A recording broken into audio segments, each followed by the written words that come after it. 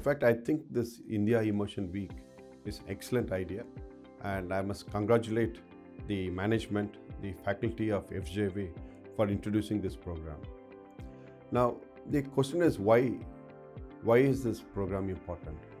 Today, when you look at India, it is perhaps the fastest growing economy amongst the large economies. And that is the country in which, again, we have a lot of digital technology revolution is happening.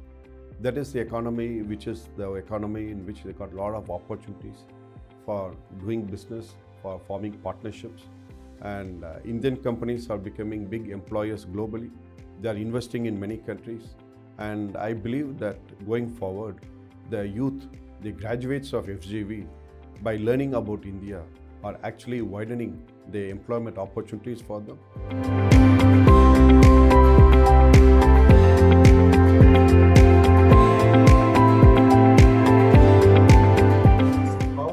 O principal desafio do crescimento dessa relação bilateral é justamente o desconhecimento mútuo. Os indianos não conhecem o Brasil e principalmente os brasileiros não conhecem a Índia moderna, a força da Índia. Então, iniciativas como essa de um curso de imersão é fundamental para que a gente tenha uma relação mais forte, mais próxima e mais próspera no futuro.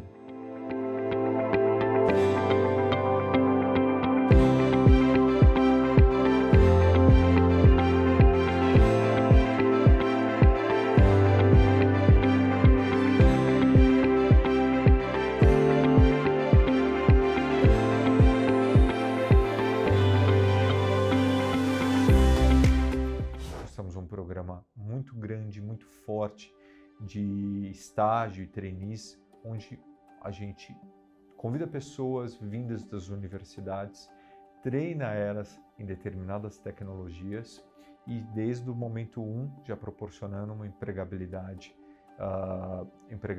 para elas. Mas não é só no mercado de tecnologia, obviamente, né?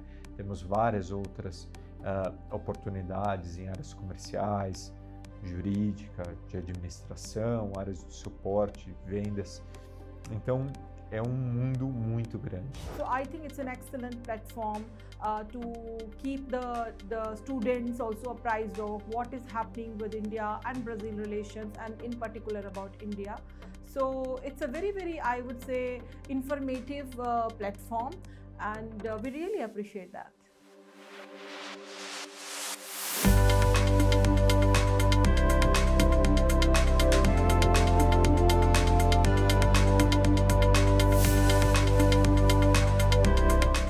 Muitas coisas que a gente achava sobre a Índia ou sobre a cultura, a gente está aprendendo que não é bem assim e que na verdade é muito mais do que isso. Depois dessa imersão, eu já queria comprar uma passagem para ir para a Índia, gostei bastante. O que mais me pegou foi como eles são calorosos, sabe? Eu achei que a gente era um povo caloroso, mas eles são muito. Então, acabou me deixando mais instigado a conhecer mesmo a cultura deles, sabe?